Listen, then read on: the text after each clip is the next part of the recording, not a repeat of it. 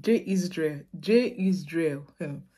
My people, I just want to analyze one small thing before I will let the video play. When I remember when J Israel come they talk about charlatans and when he really blow the internet then now when he talk about Africa when he come talk say that resurrection where you do now fake. When I remember then when he comes to talk say if they know that they get power well why it be say that they use hand sanitizer after they clean and during the COVID time, you know. When I remember that stuff we go around the internet right now.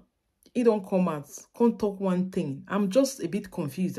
Maybe probably can clarify this one. I don't know. Because I remember before it starts, they call them charlatans. They say it was near death when God saved him. And because of that, he now came up with back to Christ movements, you know, to begin to expose fake prophets and all that. So that was the calling based on the fact that God spared his life because it was near death. So when he can later, God give him a second chance, then he can realize, say, yes, he don't need to keep quiet. He need to expose this pastors. And I know say he talk about a lot of pastors. So Jeremiah was one of them. Chris Okafor was one of them.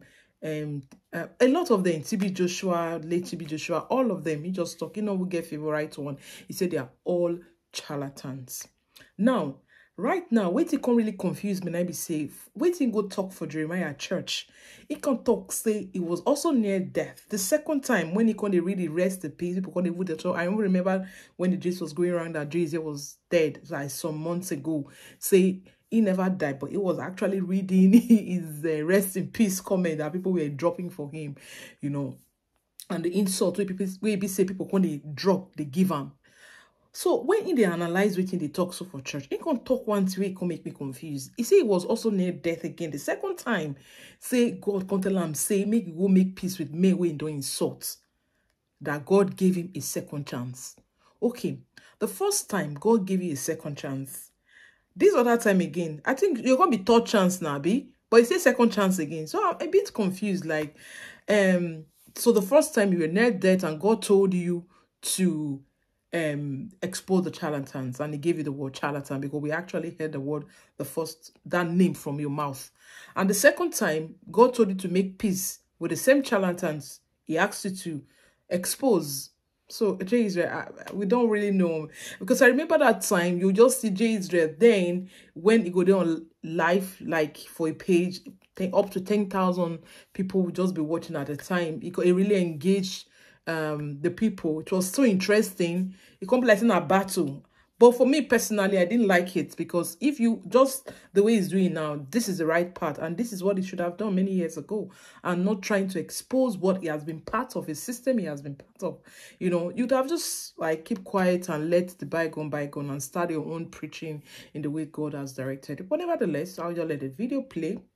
We're gonna watch J Israel from South Africa. Okay, now bye-bye. Papa J, when God appeared to Prophet Jeremiah, and he was giving him an assignment and a message for Mercy City, nobody else was there. It was only him in the secret place. Now it is stupidity and foolishness in its highest order to come and argue with an encounter that he had in his secret place, because there was no witness or supporter, and there was no cheerleader who was cheering him as God was talking to him in the secret place. God has called different people in different ways. And he has given people different encounters in different secret places. I'm here only for one thing, just to say to somebody under the sound of my voice today, you can never help God. And God does not need your help at any point. I'm not speaking from a place of theory, but I'm speaking from a place of practicality. I'm speaking from a place of experience where I have personally went through a phase and a journey in life where I thought helping God is something that exists. You can never help God and win. For God does not need anybody's help. The Bible says God does not do anything unless he reveals it to his servants, the prophets.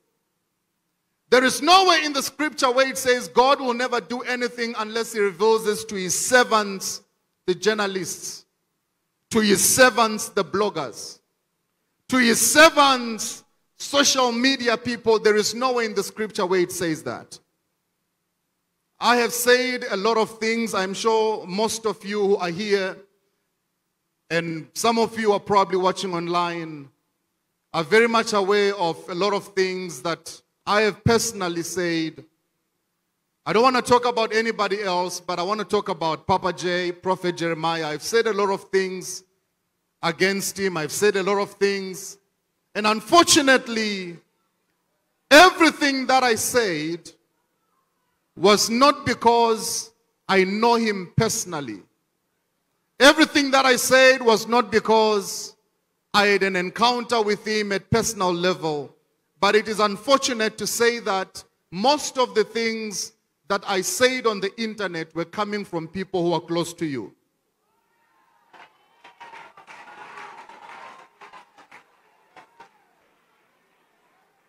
This is my first time to be in Mercy City. This is my first time to be in Delta State. This is my first time to be in Wari. I never thought at any point I'd be in this place or I'd be in this state. But there is a fire that was burning within me. It was like fire shattered in my bones. I couldn't contain it. I couldn't contain it within me. That is why I felt the need to come and be in this place so that I may share whatever that I have to share. Like I said, it's my first time to be here. And it's highly unfortunate that most of the things that are still being peddled on the internet today by certain bloggers that I'm not going to mention their names because we don't want to give them the clout. Most of the things that they peddle on the internet and most of the things that they say online are actually things that come from within the camp, and they are things that come from those who are close to the prophet of God.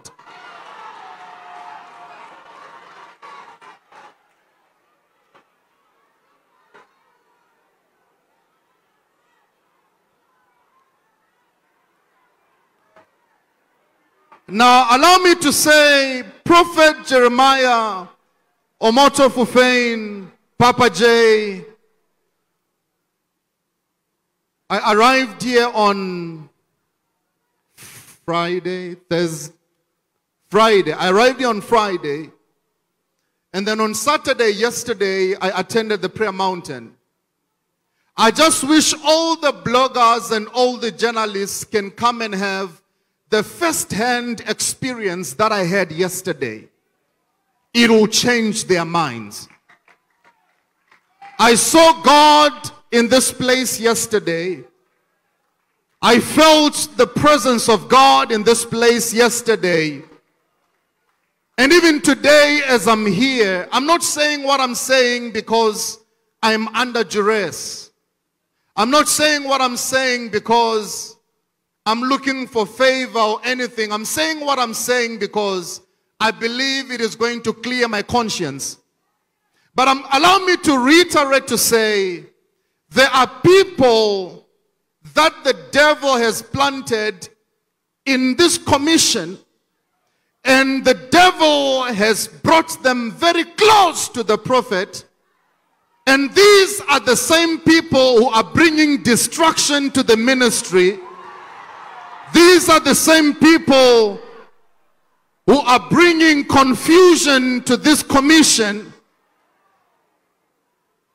I know that within now and the next few weeks or the next few months, as the Lord wills, God is going to pick them out one after the other.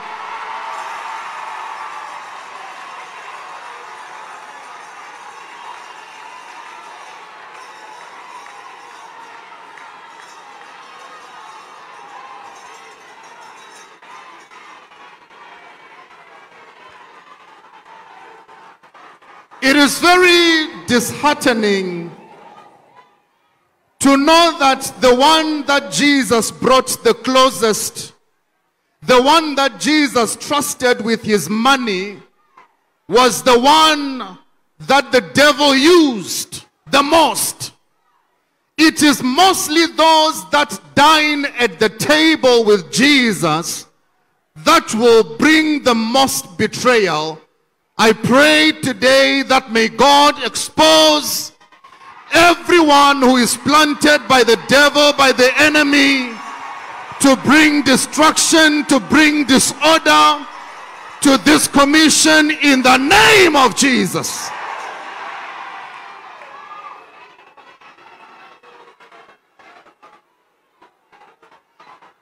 I'm going to say this before I sit down.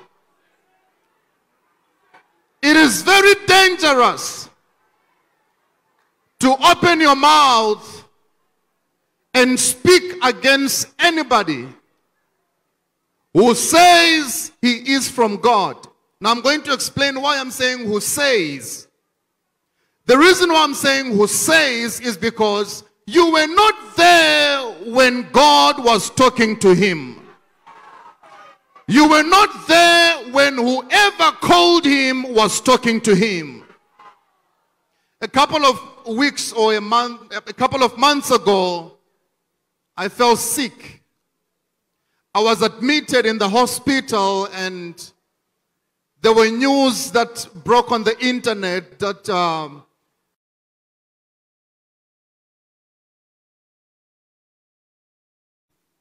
that even myself, I began to see those who were just saying we love you by their mouths. Because the day that, have you ever read your own condolence messages when you're still alive? If you have never read your own rest in peace messages, you'll never understand why I'm standing here today. If you have never read a message on your own WhatsApp phone where somebody is saying, it is unfortunate that you have died, may your soul rot in hell, on your WhatsApp, it is unfortunate, and you realize these are people that I know. I had a wake-up call on that day. I had what is called a near-death experience. I believe God gave me a second chance. And the second chance that God gave me, he clearly said to me, go back. I have called you for my work, but before you can preach to anybody, go back and correct everything that you have ever said, and correct everything that you have ever spoken with your mouth against my servants.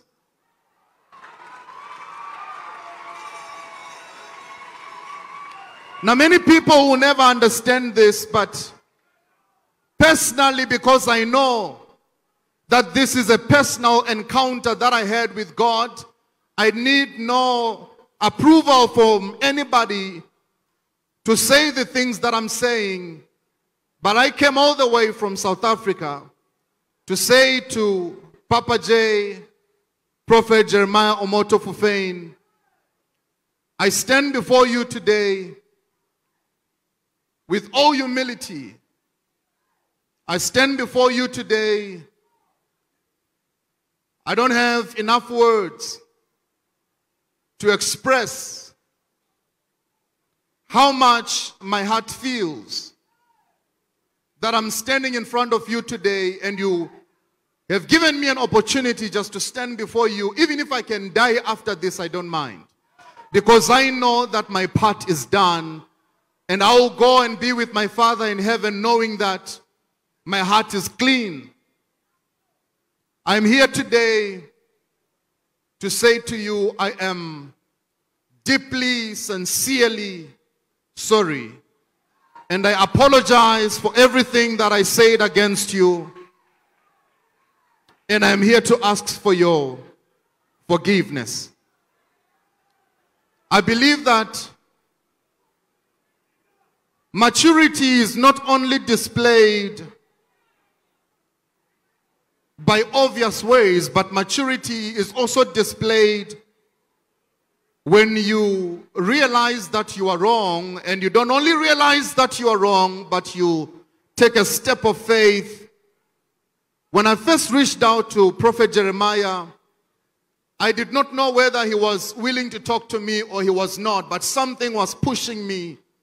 And I said to him on the phone when I was in South Africa, I said, please accept my apologies, and I'm willing to do whatever it takes just for you to speak, because I believe that when you speak, just your word only to say you have forgiven me is enough for my entire life to be fixed and for everything in my life to be solved.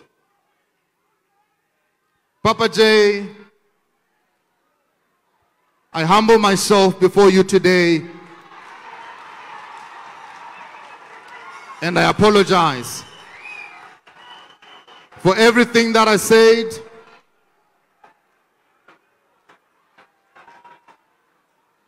I believe it was during my days of ignorance. And I'm asking for your forgiveness. I know many people across the world will never understand this, but it is between me and my God.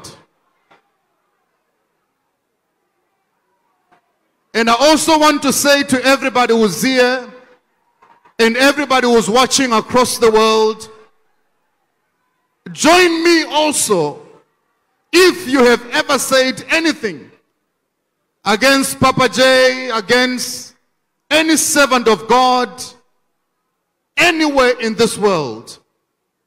Maybe God has just afforded you as well this opportunity for you to make it right with his servants. Papa J,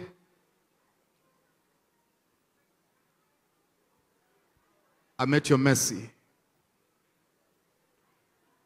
I met your mercy.